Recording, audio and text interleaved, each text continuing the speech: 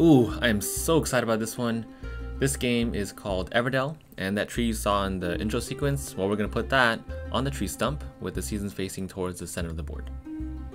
Now, just like you would find these objects in an actual forest, go ahead and place the berries, the pebbles, resin, and twigs along the bank of the river, and all your point tokens and occupy tokens to the side of the board.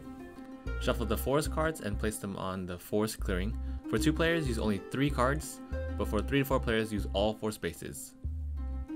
Now take the basic event tiles and place them along the river with its corresponding name. So the building is for the city monument event, the sailboat correlates with the grand tour, the tent goes with the harvest festival, and the trailers go with the cartographer's expedition. And the Ever tree isn't just there to look pretty, because you're going to take 4 of the special event mini cards and place them on the lower branches of the Ever tree. With the main deck of cards, shuffle those and then place 8 face up on this huge clearing called the meadow, and the rest of the deck fits perfectly at the base of the Ever tree. After that, have each player choose a colored character, and everyone gets 2 of those specific workers. The other 4 workers go to the upper branches with 1 on spring, 1 on summer, and then 2 on autumn. 1 minute setup? I like it. And it's funny because to choose the person that goes first, the rulebook states that the most humble player will go first, which is probably why I'd always be last in my group. Anywho, the first player will draw 5 cards, second player draws 6, third player draws 7, and the last player will draw a total of 8 cards.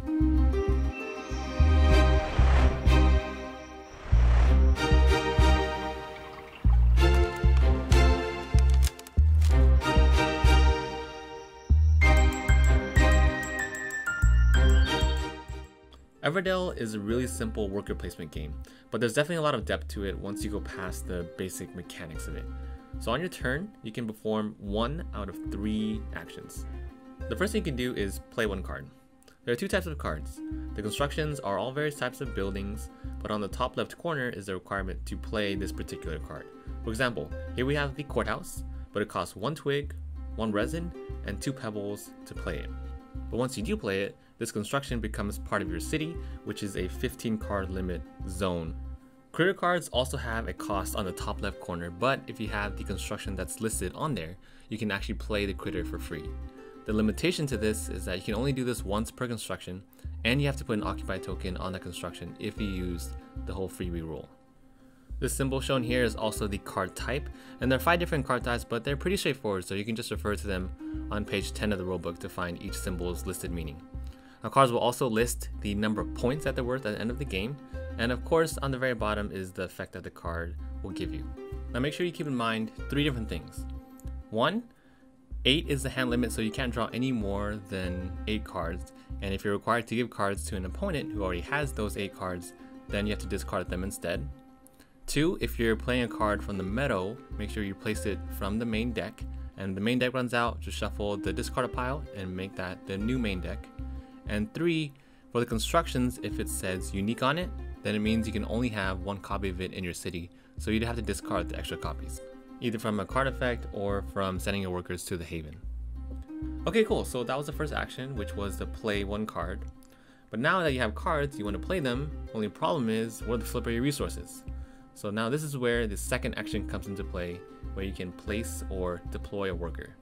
So across the whole game, you'll see paw prints with either closed or semi-closed circles.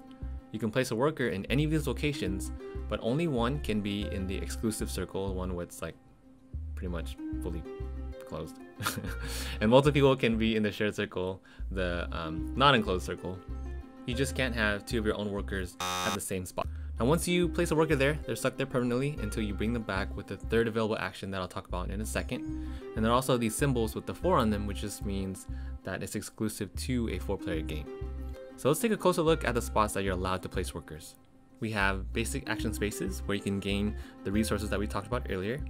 You can also go to a haven, which is the only spot actually that has no limit to the amount of same or different colored workers that can be placed there, because by going to a haven, you're allowed to discard any number of cards, and for every 2 cards you discard, you can gain 1 of any type of resource. You can also place workers on destination cards both in your city and in any other player's city that has an open sign on it.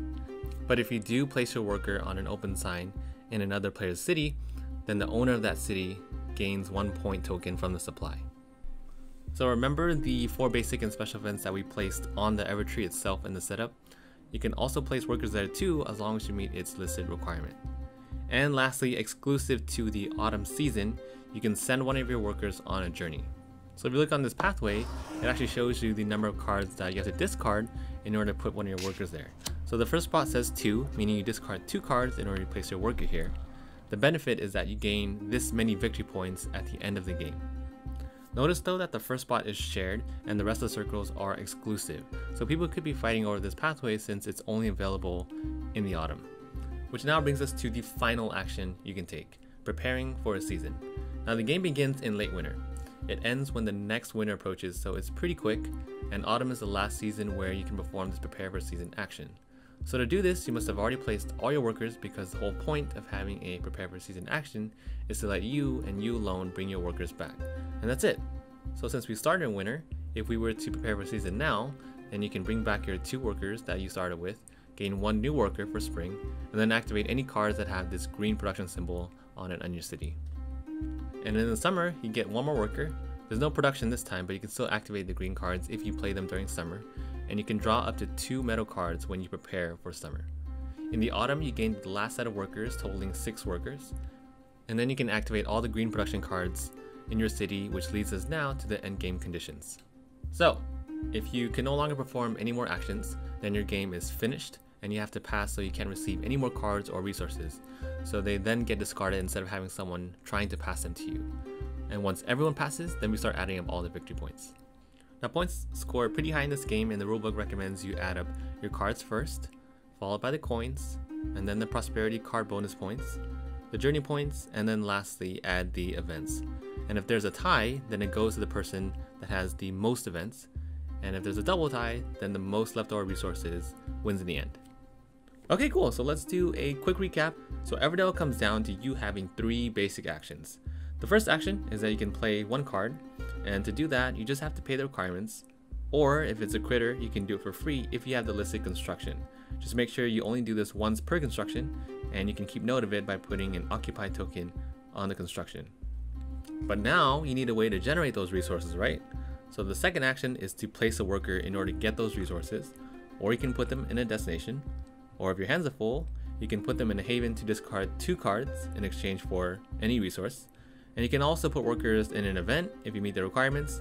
And lastly, if it's autumn, you can deploy workers on a journey in order to get more victory points. But the problem is you're going to run out of workers eventually. So the last action is preparing for a season, meaning you just bring all your workers back. And as an example, let's say it's preparing for spring. You'll now have 3 workers total, and then you can activate any of your green production cards.